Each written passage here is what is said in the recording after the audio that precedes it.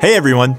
This month I wanted to explore Genkit monitoring so you can monitor your AI features that are being deployed to production.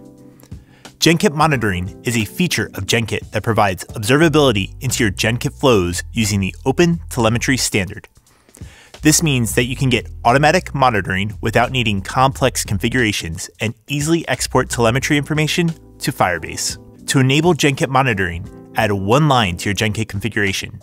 This would be Enable Firebase Telemetry from the Firebase Genkit plugin, which will then give you access to the Genkit monitoring dashboard in Firebase by exporting traces to cloud tracing, metrics, and logging. Let's take a look at that dashboard now. In the Firebase console, I can click on the Genkit tab, and this will open the monitoring dashboard.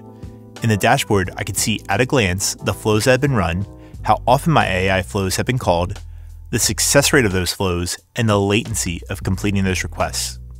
I can also inspect how many tokens each Genkit flow has consumed and produced, which is important to understand what may be driving my Vertex AI bill. We can then examine a particular flow by clicking on one of the flows. In this case, I'll click into the customer agent flow to see the metrics from this flow. Here, we can see the stability metrics in more detail as they provide graphs with a breakdown day by day of the usage of our feature, with metrics like token usage, amount of requests, and success rate. If we click into one of the completed requests, we can see the same trace that we would get in the Genkit local developer UI.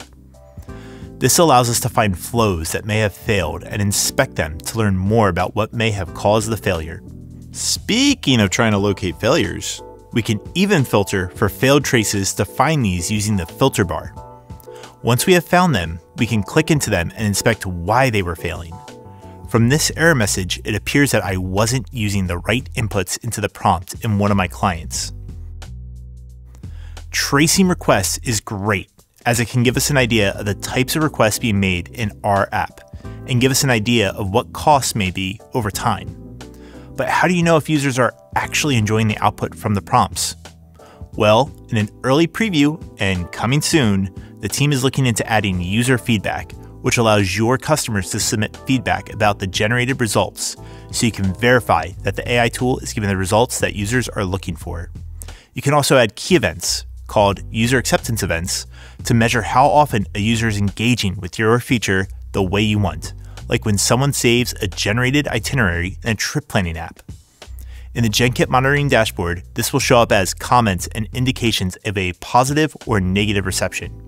We are still fine-tuning this feature, so be sure to check out the interest form below to sign up for early access to try out user feedback.